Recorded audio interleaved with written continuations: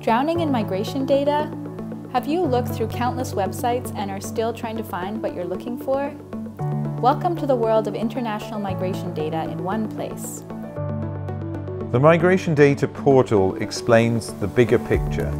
Statistics on migration appear in the media almost every day, but how much do we understand about international migration? The Migration Data Portal aims to bring together in one place, for the first time, disparate sources of information about international migration. An interactive world map features 70 indicators from 15 different data providers. You can break down the data by country, sub-region, and region. The data portal has a whole section that explains what different themes of migration data can tell us and what they cannot.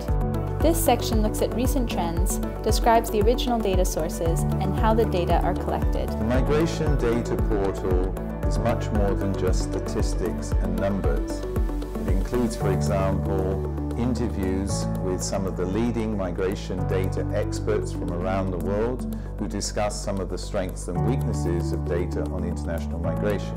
The portal is a place for statisticians to find guidance on collecting migration data, for policymakers to follow progress on migration-relevant sustainable development goals, and for leading international experts to explain current issues. Migration is a cross-cutting issue relevant to all the Sustainable Development Goals and the Global Compact on Migration.